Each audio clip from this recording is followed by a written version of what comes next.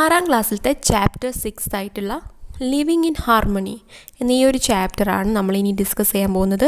ഈ ചാപ്റ്ററിൻ്റെ ഏറ്റവും ഇമ്പോർട്ടൻ്റ് ആയിട്ടുള്ള കുറച്ച് കാര്യങ്ങളാണ് നമ്മൾ പറയാൻ പോകുന്നത്. ഈ ചാപ്റ്ററിൽ ഫസ്റ്റ് തന്നെ നമ്മൾ നോക്കുന്നത് ബയോട്ടിക് ഫാക്ടേഴ്സ് എന്താണ്, അതുപോലെ അബയോട്ടിക് ഫാക്ടേഴ്സ് എന്താണെന്ന്.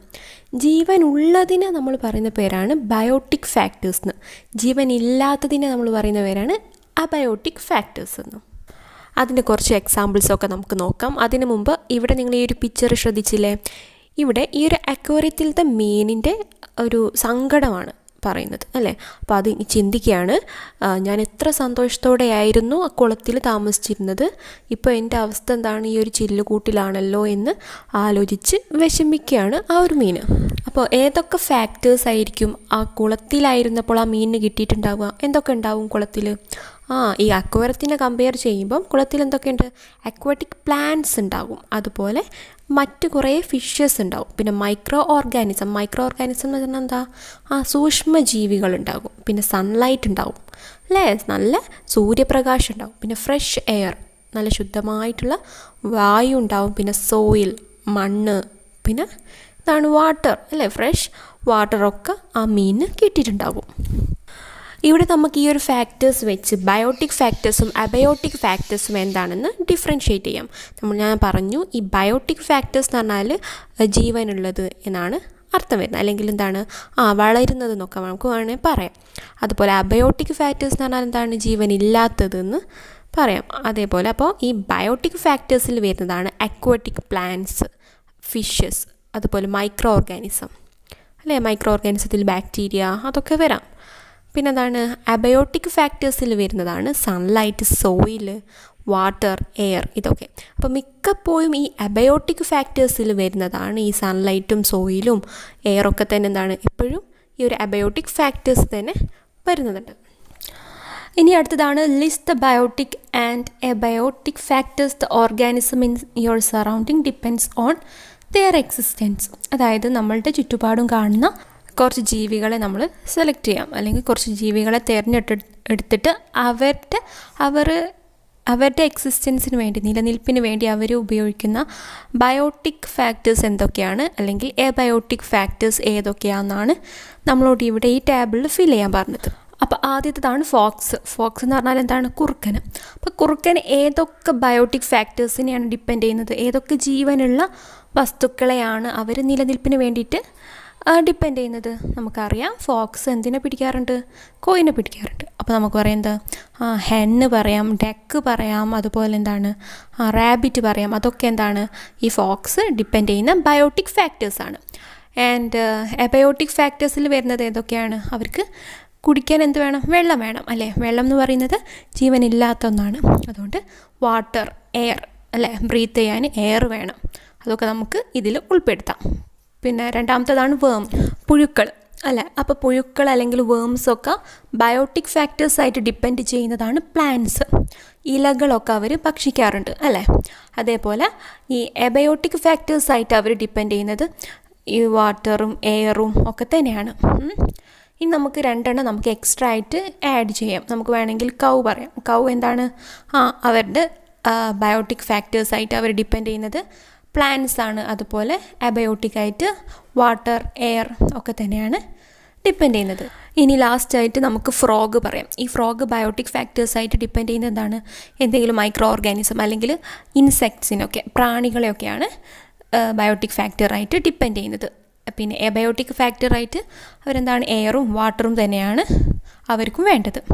ഓക്കെ, ബാക്കി നിങ്ങൾക്ക് വേണമെങ്കിൽ എക്സ്ട്രാ ആയിട്ട് നിങ്ങൾക്ക് അറിയുന്ന എക്സാമ്പിൾസൊക്കെ ആഡ് ചെയ്യുന്നതാണ്.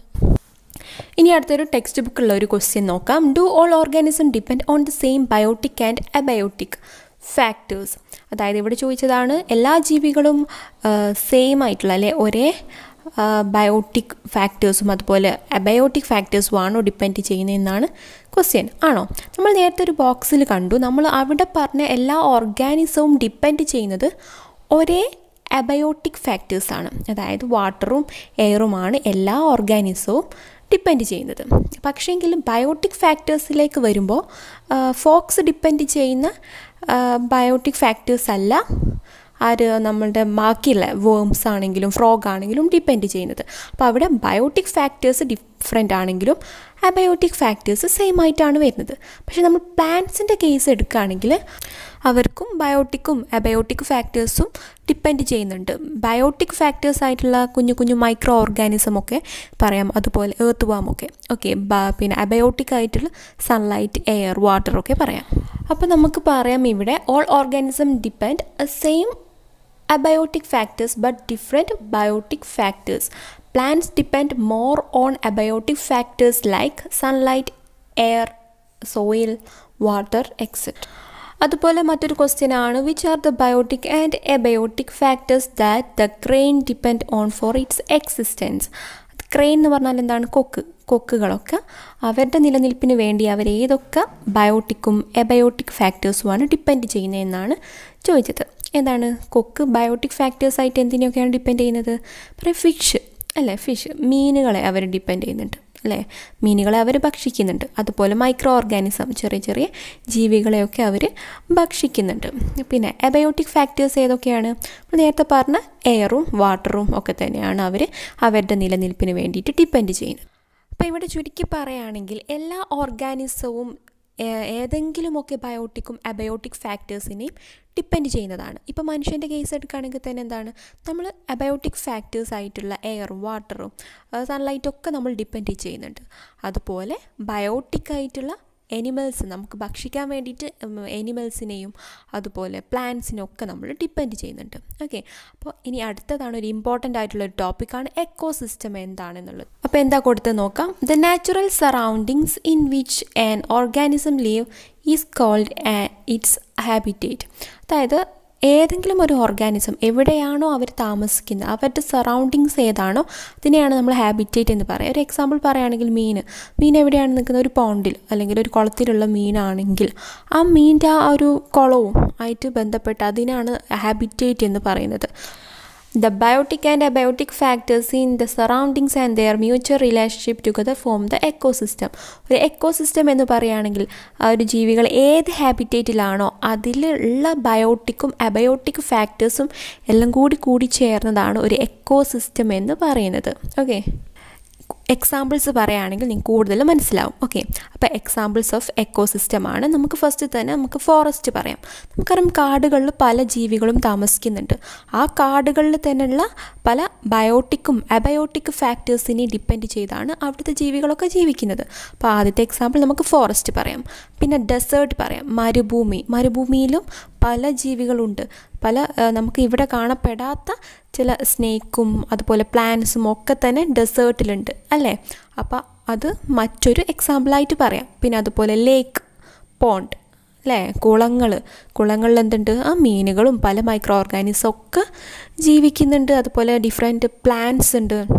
അതൊക്കെ എന്താണ്? ആ ഒരു പോണ്ടിലത്തെ ആ ഒരു ബയോട്ടിക്കും അബയോട്ടിക് ഫാക്ടേഴ്സിനൊക്കെ ഡിപ്പെൻഡ് ചെയ്താണ് ഇങ്ങനത്തെ ജീവികളും ജീവിക്കുന്നത്. അപ്പോൾ ടെക്സ്റ്റ് ബുക്കിൽ കൊടുത്ത മറ്റൊരു എക്സാമ്പിളാണ് കാവ് എന്താണുള്ളത്. ഓക്കെ, നിങ്ങൾ കേട്ടിട്ടുണ്ടാകും സർപ്പക്കാവ് എന്നൊക്കെ പറഞ്ഞിട്ടുണ്ട്, ഫിലിംസിലൊക്കെ കണ്ടിട്ടുണ്ടാകും അല്ലേ. അപ്പോൾ അതൊരു എക്കോസിസ്റ്റമാണ്. അതുപോലെ ഗ്രാസ് ലാൻഡ്, അതൊക്കെ എന്താണ്? ഒക്കെ ഒരു എക്കോസിസ്റ്റമാണ്. അപ്പോൾ നിങ്ങൾ എന്താണ് ഇങ്ങനത്തെ എക്സാമ്പിൾസൊക്കെ ഒന്ന് പഠിച്ചു വെക്കുക.